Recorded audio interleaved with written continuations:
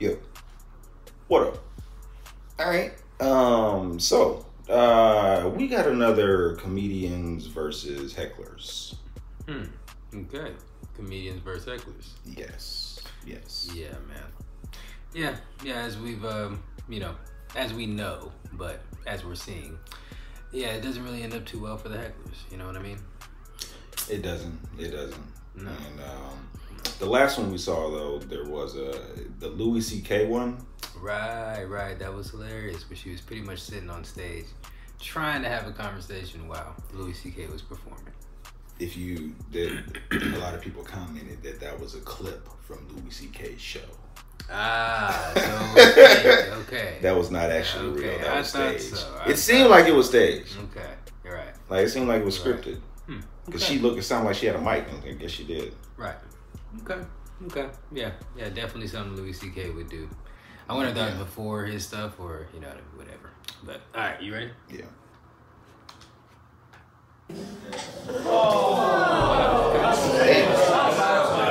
What'd he say? That's assault. I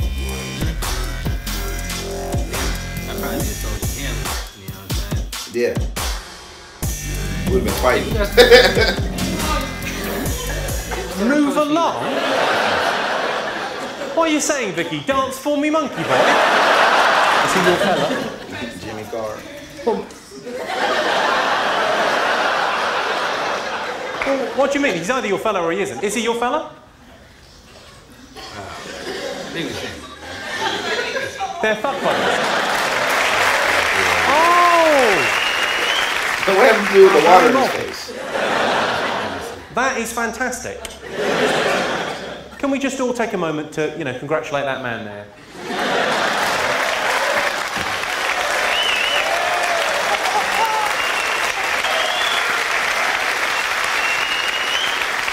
A lot of work has gone into that. And they'll know that you're a dirty little hussy.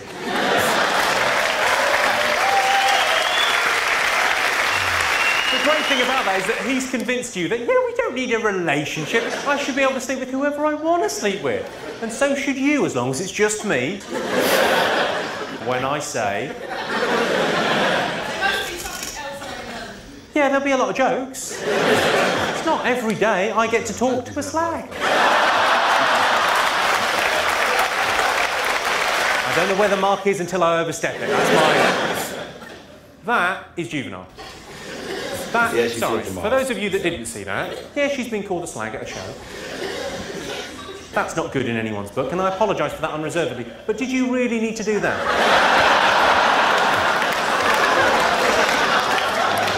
God bless you. Hold on. Hey, dog, where y'all going? That's all you can do. We just can't have the front row empty. Bring your ass back. Just take a few with it. Okay. Hey, leave it.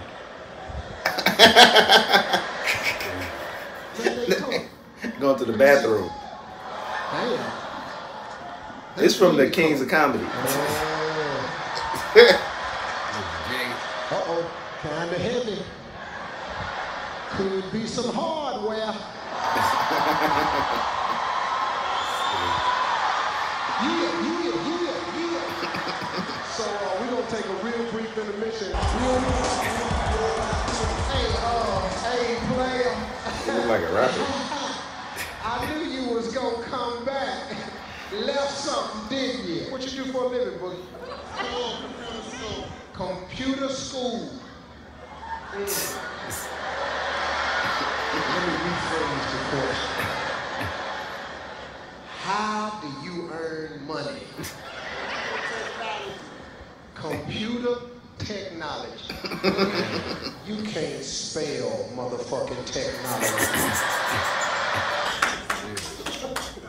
A lot of times people just don't know the rules, and she felt strongly about Syria, and they had to shut her down.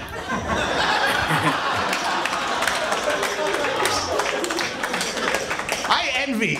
Oh, wow. Damn. Wow. You forgot your jacket. Now you're gonna have to make the walk of shame for your jacket. I I love when people get offended for absolutely nothing. Like you just sat through rape and abortion and child molesting and fist fucking. But Syria, that's where it all falls apart. Damn.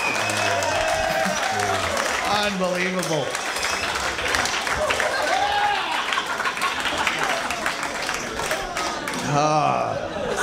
So that's what I miss about comedy clubs, is the people who just show up not having any idea who you are. Yeah. Like you play wherever, and I play rock and roll clubs. And what's that? Google on YouTube. Yeah, you can kind of put a little effort into your Saturday. We'll just throw a dart at the weekly. Hey, honey, what do we have a coupon for?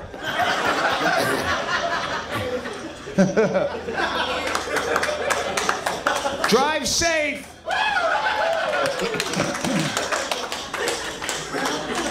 Damn. Was it the... There you go. Yeah. They filled the seat.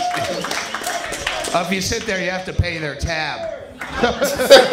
Damn. What's that? Oh, yeah, drink their fucking beer, too. They left it. They left all their shit. Give me a sip. Ew, don't put your mouth on it. Ew, he put his mouth on it. COVID. Okay. Now someone's got to admit to that. That's wonderful. Who wrote that? Do you know what? Just can you go, please? Can you go? Look, you're not enjoying it, so can you just go, please? No, it's fine. Honestly, just go. No. Honestly, no. See, the thing is, could you get someone, Simon? Because I've asked you now about 4 times, and I think no, I have, and you're not going to enjoy the show, and no, you're not. Well, I'm not having it here. So how about that? On you go. No, go on. Shh, no. Shut up. Go. Well, let's put it this way. These people have paid money, and I'm not going to do the show while you're here. So you're going to have to go. Otherwise, we'll have to get someone to... No. That's it now. You've had your chance. The youngest of the group, who has been talking continually throughout the show, now joins in. Well, you go as well then. Go. Bye. Bye. Go away. Nobody wants you here. Go. What? Excuse me. Can you leave because you're ruining the show for these people? Go. What age are you? Are you guys going to... I saw that coming. Come on, look, you might as well go now. You've created a kind of tension. The good thing is, though, I quite like beer. That's quite nice. So it's fine. No, it's all right. Go on. I'm sorry. I don't want him here, so you have to go. I don't want the front row here. Give him a tissue. Honestly, just go, because the show's not going to happen if you're here. Sorry. Well, I'm sorry that you are a part of that group, okay? Alright, thank you. Now look, the thing about the Fringe is sometimes it gets really quite exciting, right? Sometimes I think you need a bit of theatricality. These guys are actually a plant, right? I wanted this show to go down, right? Because I sort of believe, I think just telling jokes is boring, but I think it's much better if you get sort of physically assaulted. I think that's a good idea. And the drama's still going on. You're really stressed about this, aren't you? I don't like to see you. No, I know. I don't like to see you like this. I know. Is she crying? It's just the theatre, right? People don't like King Lear, they don't like the bit where he stabs his eyes out, right? But that's great. It's really visceral, it's important, right? It's good. Oh. She's always saying it's like my fault or something. I can't account for the cunts in my audience. I know, it's tough, isn't it? She probably knew them. None, aren't you? She probably knew those guys. Nothing like this happened with her, right? Yeah. No, it's now I feel like I have to kind of, help her through her trauma. And that's kind of tough, isn't it, right? It's fine. Right, look, okay, let's all just take it. No, it's fine. I'm fine. Believe me, I've had worse than that, right? Because I'm a menacing cunt, right? Let's all take a big, deep intake of breath, right? Come on. All right, it's fine. And it'll be okay, all right? She needs to leave. She's actually having a panic attack. Normally that would be because we're in this fucking nasty Fritzl's basement, right? With no possibility of escape in the event of a fire, right? You need to change your shirt. It's true. You should be worried about that. You should be worried about these hastily erected lighting rigs with condensation creeping down, right? That's more scary. It's fine. She's okay.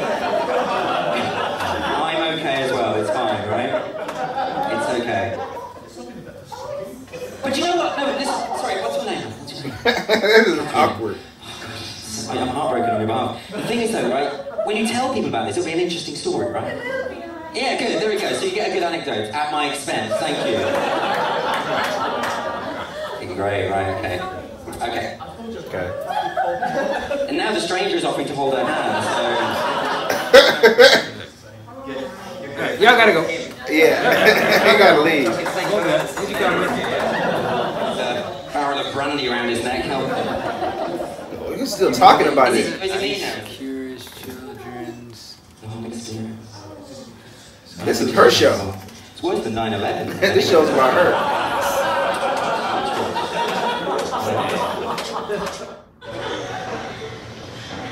That boomer? Sorry, I spent like $9,000 to fucking fly here. You know what I mean? No offense, but there's no Eiffel Tower here. I think that's a little pricey. You're welcome! Thank you for not just laughing. Thank you for verbally letting me know that you appreciate that. Thank you!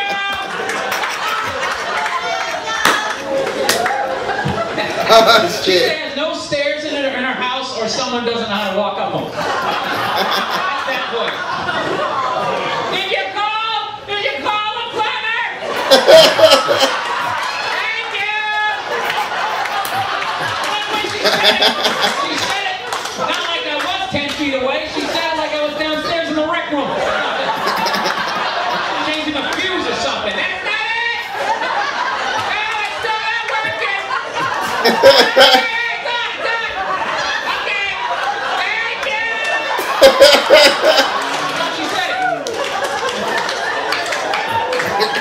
That's how I heard it. I'm kind of defensive. I don't know. Whatever.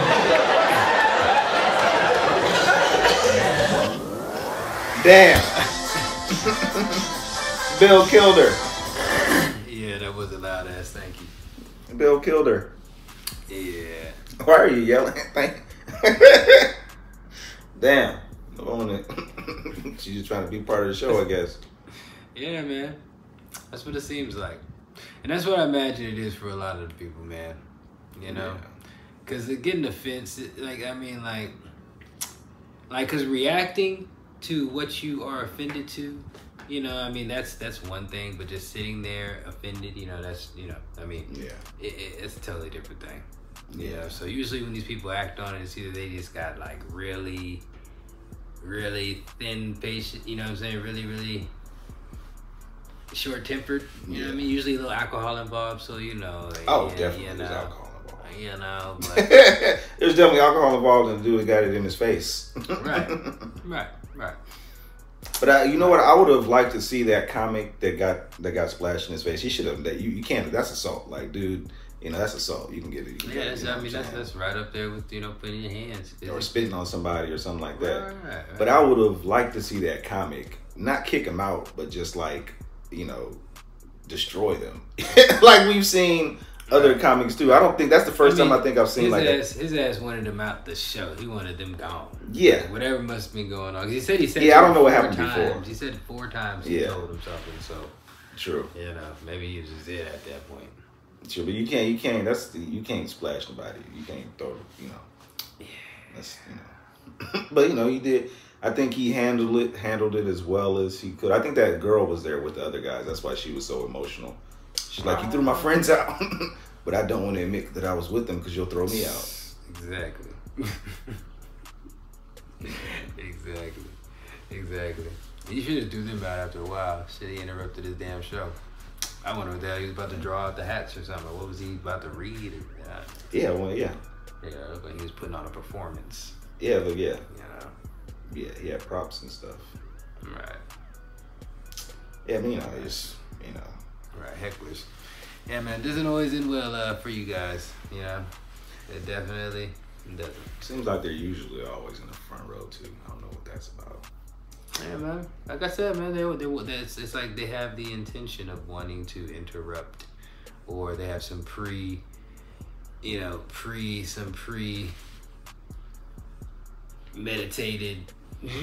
scenario that if the motherfucker looks at me or says something, or if I get a chance,